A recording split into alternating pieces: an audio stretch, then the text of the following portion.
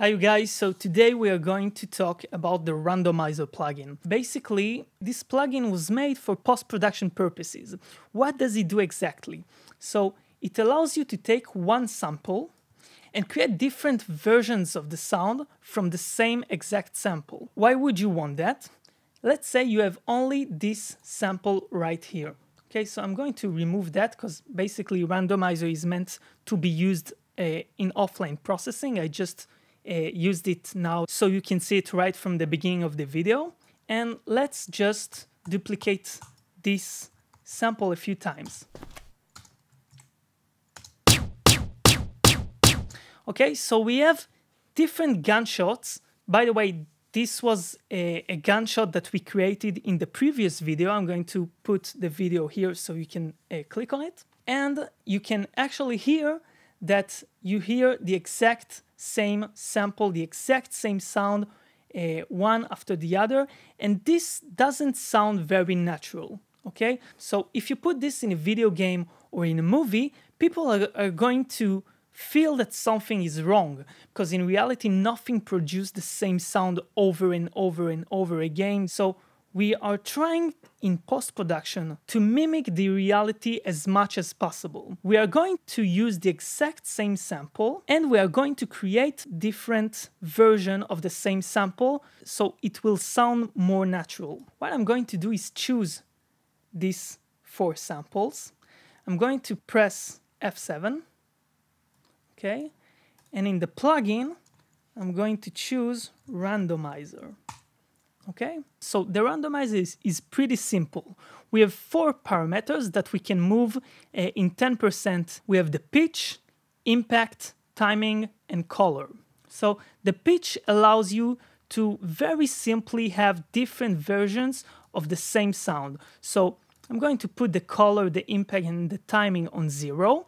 I'm going to put the pitch on 4. This doesn't mean that it increases or decreases the pitch by 4. It means that the amount of randomizing of the pitch is 40%.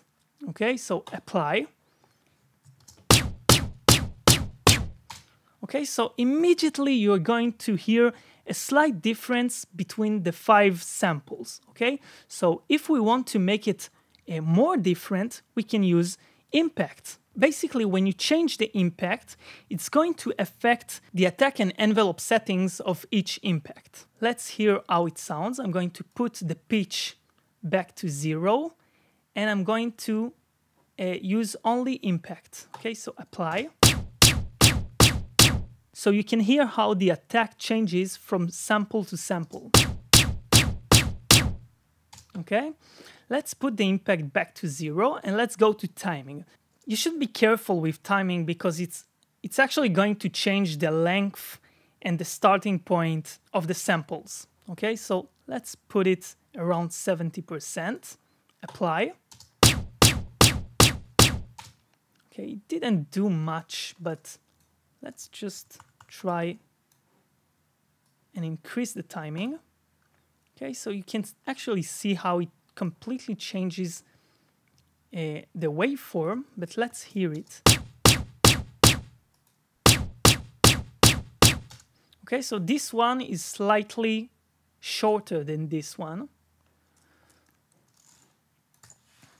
And I'm going to put timing back to 0.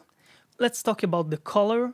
In the Steinberg manual, it says that the color parameter allows you to change the tonal balance of the fundamental frequencies and its harmonics.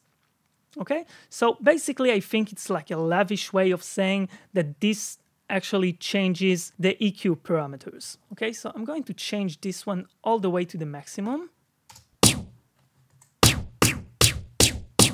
Okay, so this really gives us different versions of the same gunshot. Okay, very interesting. Now, I would say that if you want to have different versions of the same sound, you should use a little bit of each parameter. Okay, so let's set the color to 4, the pitch to 4, impact to 3, and timing to 2. So just a little bit of changing in each sample. Okay,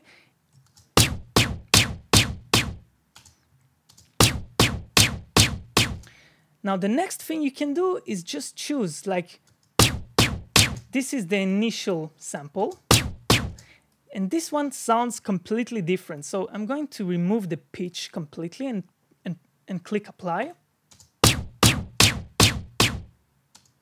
All right. And let's play with the color.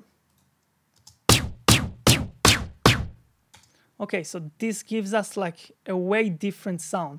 So let's put the color back to 20%. Okay, so that's not bad. Like if you have a gunshot that is firing multiple times, okay, so this is much better than to have this. Okay. What else you can do with it? I prepared here a sample of 4 footsteps. Okay, so let's say that you are working on a post-production project, you're doing the sound of a movie, and you can only use these for production recordings because all the others are bad, or something like that.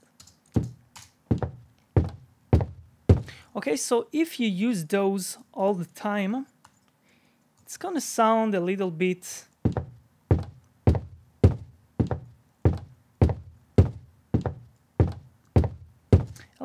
repetitive. What I'm going to do is take all of these and just use the randomizer plugin, okay? And let's change the parameters, okay? So pitch, impact, color, and timing. And let's see what happens. All right.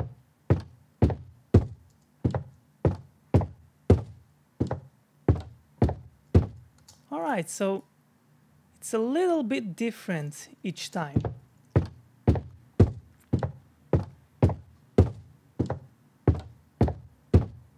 So another thing that you can do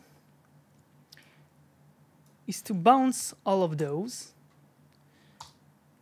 go into the sample editor,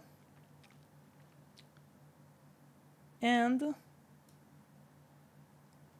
use the threshold of the hit points, create events, okay? Let's add another one here.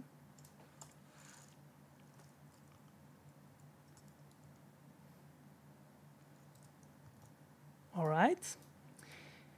And now I'm going to use the shuffle mode here.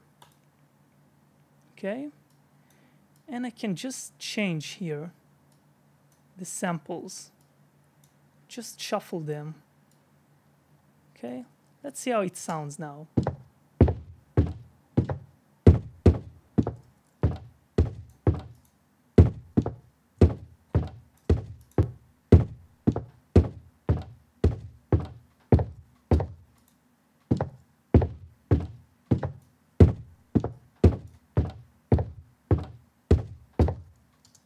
All right, so that's about it. You have 4 simple parameters that you can change.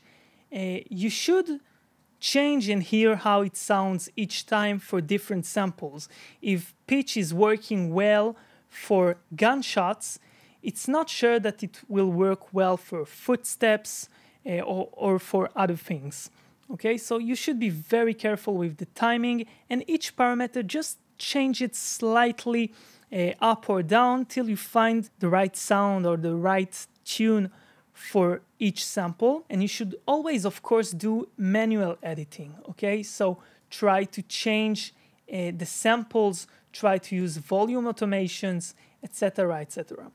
So I hope this was helpful. I hope it shed some light on the Randomizer plugin. And that's it. If you like it, click the like button, click subscribe, and see you next video.